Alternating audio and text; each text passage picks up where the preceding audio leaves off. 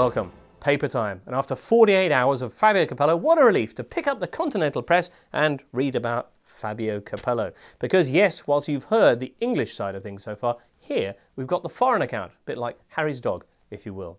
And the dramatic departure of England's square-jawed Supremo was massive news all over the continent, of course, particularly in Italy, where his status as top banana, in what the Italians still call the home of football, had long been a comfort to them in the face of their own relative decline. The papers in Italy putting a brave face on it then on Thursday. Here's La Repubblica. Bye-bye, mister. Only a naive child, they say, would think this was really about John Terry. It was actually about two parties who couldn't stand each other. It's the same all over the world. Whether you're a manager in London or in Rocca Canuccia, the manager always goes for one reason: when the team's not playing well or the relationship breaks down. That's two reasons.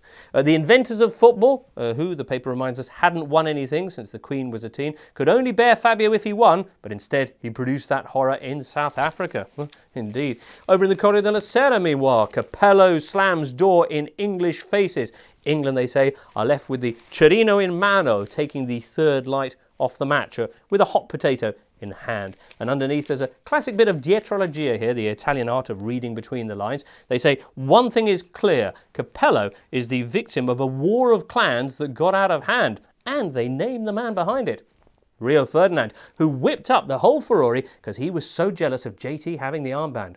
And if it hadn't been for you, pesky Corriere, he'd have got away with it. Corriere's conclusion: behind the scenes, English football is not so different to our continental game. It's just a big soap opera. Well, the main sports daily, meanwhile, the Gazzetta dello Sport, goes with Capello shock. He feels betrayed, they say, but he wouldn't bow down to the English because deep down he's still the same Capello who turned the lights out at Wembley in 1973, beating England with a goal that he then dedicated to the waiters of London. Yesterday he turned the lights out again there, this time for good. That's beautiful. Understand the English, implores the paper of its readers. It has been cursedly tough for them to put their team in the hands of a foreign guru. And over on the other page, meanwhile, under the big shock headline, they look at where Fabio might be heading next. Juventus is a top call, or possibly Inter, or Anzi, or maybe he'll be rejoining his old chum Franco Baldini at Roma. Imagine if he went to Spurs. Well, wherever he goes, they say Capello will leave admiring still the English sense of civility, but less so their double dealing.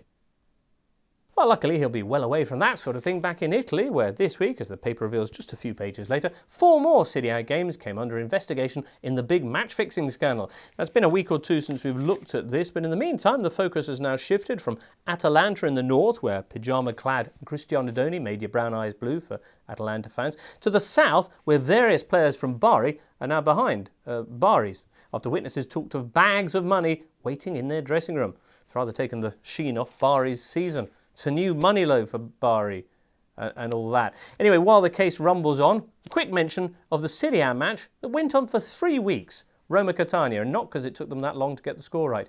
Now, this game actually kicked off way back on the 14th of January, but was rained off 65 minutes in with a scoreline at 1-1. Well, this week, with a space in the two clubs' diaries, the FA called everyone back to Catania to play the remaining 25 minutes. 15,000 people turned out to watch them do it. Scoreline stayed 1-1 though. Fascinating stuff. Now, elsewhere in other deposed managerial despot news, Johan Cruyff won his case against Louis van Gaal. You remember this? Kicking him and the board out at Ajax. There you go. Cruyff camp claims a victory. This leaves Johan free to make a Cruyff return, taking over the running of the ailing Dutch giants and bringing in a whole new set of youth coaches like Overmars, Brian Roy and Jaap Stam as well. Very good. Well, next up then, and speaking of bringing in fresh blood, in Spain, cycling has managed to knock football off the front pages of the major sport dailies, thanks to that 2-year ban for Alberto Contador testing positive for clenbuterol. Sample Spanish reaction to this. Cursed clenbuterol for going in this poor man's body. Normal service was soon resumed though, with the papers back to churning out top footballing gems like this in marker. Van Persie, they're going to get Robin Van Persie, Real Madrid that is, which is interesting because last week El Mundo was saying Van Persie's loco for Barça.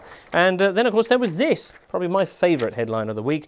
Yes, it's Moo. Proof that before becoming a manager, Jose Mourinho was a player. Explains marker He played for 4 different teams, including one of Liverpudlian expats by the looks of it, reaching as high as the 2nd division and once scoring a hat-trick in the Cup. Well, in your face, Sergio Ramos. And on that bombshell, that's it for today's Paper Roundup. Next week, it's the return of the Champions League, of course, so Paper Review is having the week off. Have a lovely time with the extra 5 minutes next Friday, and we'll see you in a fortnight.